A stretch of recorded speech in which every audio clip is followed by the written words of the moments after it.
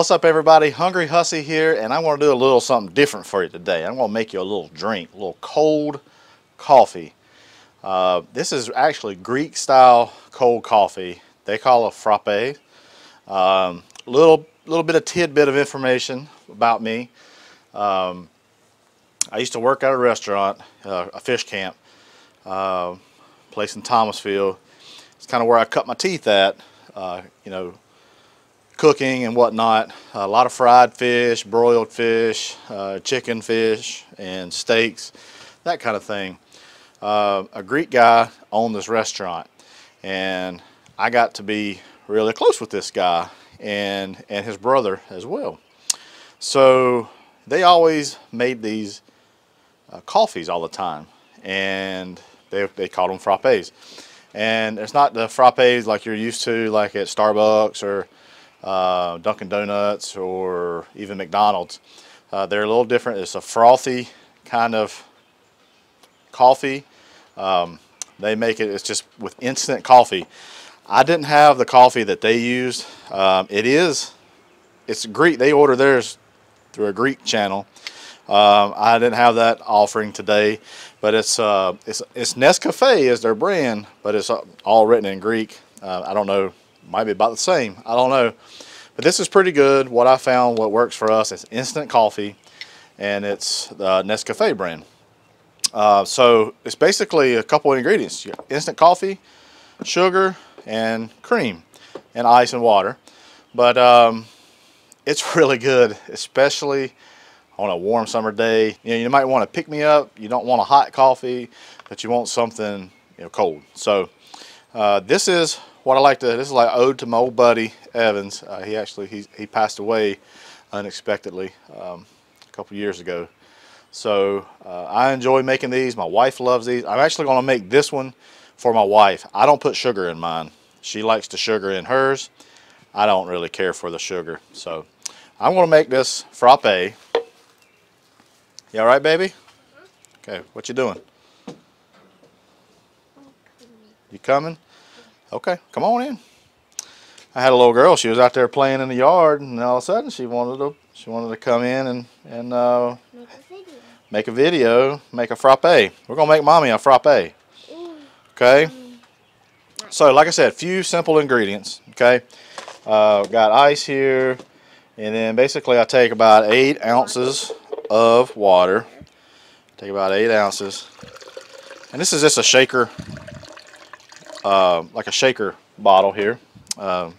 It's actually from my Ninja blender, actually. So I take a little bit of crushed ice,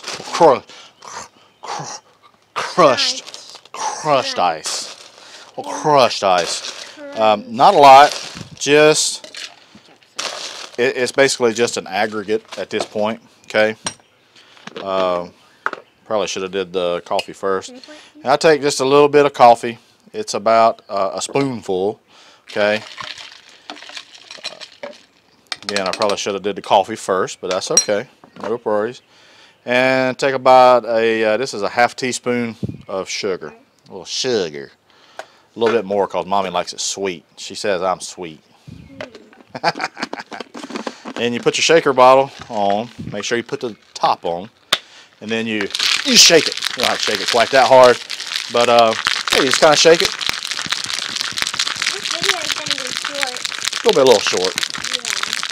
Yeah. You just shake it, and it starts frothing up, and that's what makes it kind of cool. Makes it really pretty as well. You just kind of look in there. You look in there and make sure all your coffee is kind of dissolved. But like I said, some people like the little bits in the coffee.